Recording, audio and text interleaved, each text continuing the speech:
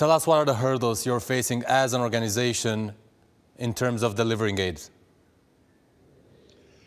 Look, it's a lot of the challenges are just getting aid in, and that's one of the great frustrations when you think about some of the unprecedented malnutrition rates in Gaza, and to think that 5 or 10 kilometres from where I am, there are hundreds of trucks lining up to come in with the food, the water, the medicine. So it's about the obstructions, about clearances, getting that aid in. Once it's in, there will be challenges. People are desperate, but if people know there's going to be a regular flow of aid, then they will trust the system. They won't think they're going to get aid once a week or once a month. So, the United Nations works in difficult places, Somalia, Afghanistan. We know how to deliver that aid, but we need to get so much more in, and particularly to the north. Do you feel like the whole procedure Israel has imposed in terms of checks is deliberately slowing down the aid? I can't speak to intent, but it is slowing down the aid. There is no doubt of that. And they, as the occupying power, have a responsibility to expedite the aid. But we're not seeing that. If you just look at numbers, before this war, Gaza got around 500 trucks a day, humanitarian and commercial. It's around a third of that over the duration of this war. So about a third, 2/3 missing. And that's why we see these critical levels of malnutrition. It's why we see, such shortages of water, because water systems have been destroyed, decimated, and we haven't been able to repair them. And again, whatever aid has come in, much, much less has been received in the north. How would you assess the situation in terms of contagious, infectious diseases spreading in Gaza right now?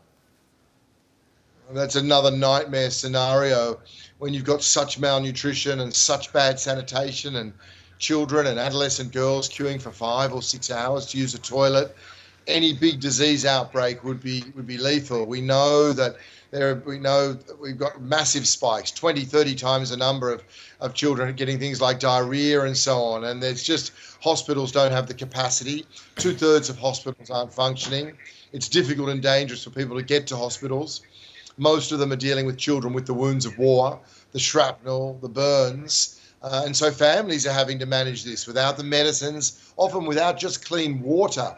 And again, all these supplies, the water, the medicines, they're not far away.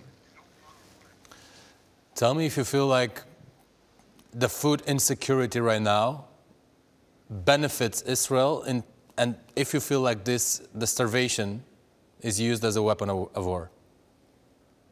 No, again, I cannot speak to the intention of either of these warring parties. I can only speak to the impact.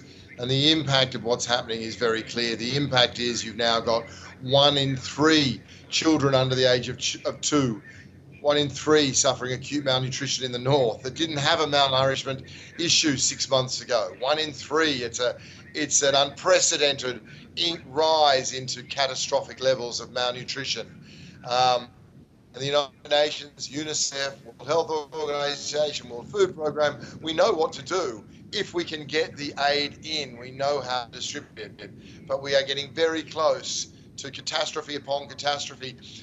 In this crisis, if there was no war, we would still have the highest level humanitarian crisis based on the devastation of homes, based on the lack of food, the devastation to water systems, to the healthcare system. We have all of that. But we still have a very active, a very ferocious war. When you're saying that you know what you have to do if only they let you do it, what's specifically the solution you're envisaging? It's not very complicated in terms of aid. It's just loosening restrictions, speeding up processes at the border, making sure that there's something called dual usage. So in a truck, if something is found that they consider might have dual usage, and this could be, recently there were reports of scissors, then the whole truck is returned. So expediting things like that. More openings. Right now, aid is coming through one area. There could be 4 or 5 points, including a couple in the north. That would greatly increase the amount of aid we could be getting into people. So those things are very, very clear. Expedite it, get rid of the obstructions, open up more access routes, But the best of all, the thing that would be the game changer for the children of Gaza would be a ceasefire.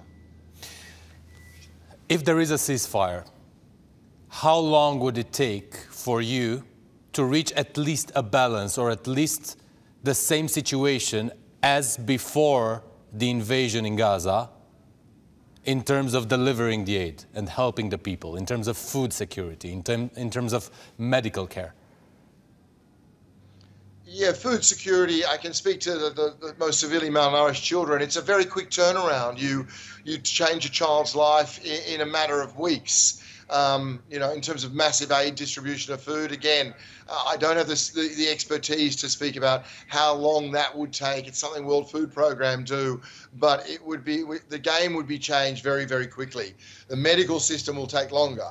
I was in a hospital a few days ago, and it's no longer functioning. It's been, the ground floor's been devastated. The top levels will require a great deal of repair. You've seen active conflict and ground offensive in a lot of hospitals. The health system is on its knees. That will take much longer. But all of these things can only start once we get a ceasefire.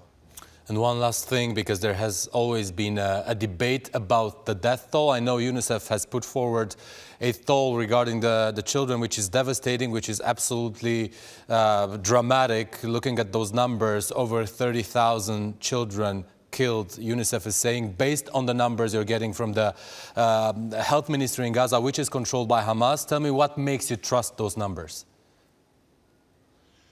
Yeah, so the most recent number showing that more than 13,000 children have been killed. If we break that down, that's something like 80 girls and boys killed on average, as the reports go, every single day since this war has been going.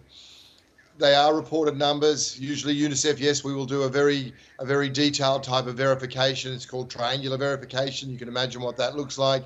Takes much longer. The fact is, in previous conflicts, we have used the same Ministry of Health, yes, Ministry of Health data, and it's been shown, once we've then been able to do our triangular, much more painstaking verification, that it's been shown to be accurate, to have faith in those numbers. That's where we are now. Remembering, of course, that these numbers may be an undercount. We're not talking about what might be thousands of children, certainly thousands of civilians under the rubble. Thank you so much for all this data and all this information you're providing, Mr. Elder, and good luck there. Thanks very much. Good to speak.